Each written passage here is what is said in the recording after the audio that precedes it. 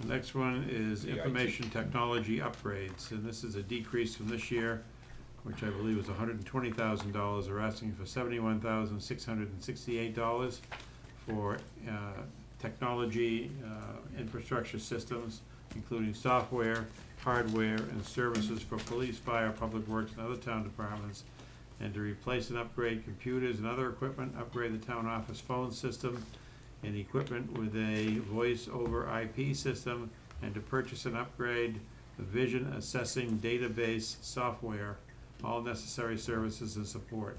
The total is $71,668. Mr. Chairman, I'll move Article 39 as is to the warrant. I will second. Any questions? All's in favor? Unanimous.